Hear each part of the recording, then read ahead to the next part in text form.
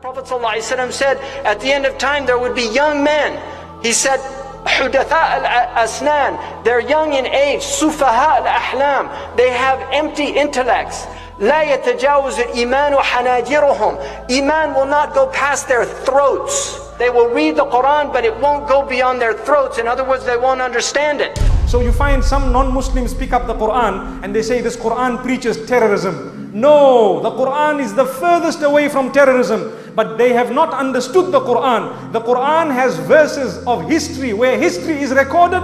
They translate it as though those are commands for me and you. Nay, they are not commands. When Allah says, fight those who have fought you, He has addressed it to those people at the time, Rasulullah sallallahu alayhi wasallam and them. And Allah subhanahu wa ta'ala says, take them out, drive them out of the same place that they drove you out from. What was that place? That was Makkatul Mukarramah. The mu'mineen were driven out of Makkatul Mukarramah. So Allah subhanahu wa ta'ala is instructing them that now you have the permission to drive them back out of there. So none of us should interpret those verses the way the non-Muslims want us to interpret the verses today, and in turn call us a bunch of terrorists. May Allah protect us. We are not that. Islam is full of peace, and all of us need to understand that. So we must not fall in the trap. We need to know these verses are connected to issues that occurred in history. We need to learn from them. There are people in the world of Islam who do act in a manner that is against Islam, which you can label as terrorism. No doubt in my mind. I know it, you know it.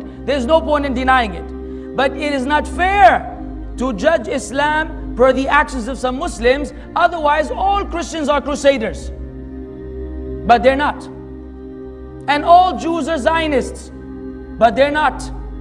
We know that there are groups amongst every religion that are military. But let me tell you in terms of the teachings. We believe that there's war. Because you have the right to defend yourself. Otherwise, if defending yourself was a crime, then I call on to all the countries in the world to throw their weapons in the ocean. But they won't. They have army and marine and navy. Why? Because someone may attack us. And we have to be ready to defend our soil, our land, our honor, our whatever. Okay, and Islam is what? Islam is a nation like any other nation, and we have equal rights. But you tell me a nation which says to the people, do not kill women, do not kill children, do not kill elderly, do not kill those dedicated to worship. Whatever religion, he's in his church, he's in his temple, whatever he may be, don't approach them. Do not burn a tree. Do not destroy a house. Do not kill an animal. Do not betray. Do not act treacherously. Which nation on earth applies these in their warfare? None. They bomb milk factories. They bomb children. They bomb women right before our eyes. And they're not terrorists, subhanallah. They're not. We are the terrorists. Some Muslims misrepresenting Islam through violent acts, such as going to a supermarket or a train station and bombing themselves. In the name of Allah, we say Islam is the first to say this is prohibited. First, you cannot commit suicide. Second, you cannot kill innocent civilians.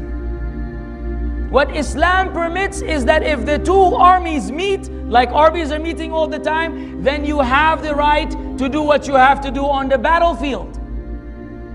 People buying vegetables to have lunch are not included. So to kill them in the name of Allah is oppression. And the Prophet sallallahu alaihi wasallam said, لا يزال المسلم في فسحة من دينه ما لم يصب دما حراما. The believer will remain within the margins of his religion unless he spills blood illegally. Once he kills one innocent soul, he will be held responsible by Allah, and it may be the reason he will enter the hellfire.